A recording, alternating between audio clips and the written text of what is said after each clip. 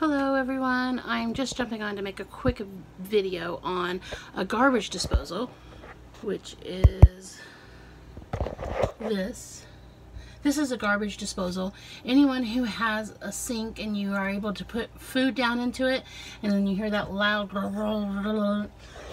and sometimes this can be the culprit of why your sink won't drain. If you've put a lot of food in there and it gets jammed somehow, that will cause a lot of problems and your sink won't drain. I'm going to show you how to fix that. This is an octagon tool.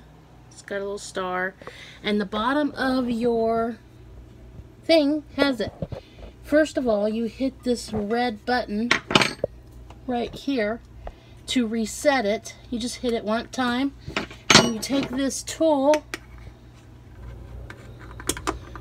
you sticks it right in there, and then you turn it, and that will clear anything that's in there stuck. And once you feel that it's loosely, you turn your water back on, and that will flip your switch, run your water, and everything should go right down. I just wanted to hop on and show that because a lot of people don't know what a garbage disposal is and how they use their little tool. I always keep this little tool in the side drawer right by the sink. That way I know where it is. If you have a garbage disposal, you should have one of these. All of them are universal too. You can borrow somebody else's. So I just wanted to hop on there, show you the garbage disposal and how it works if it's got gunk stuck in there.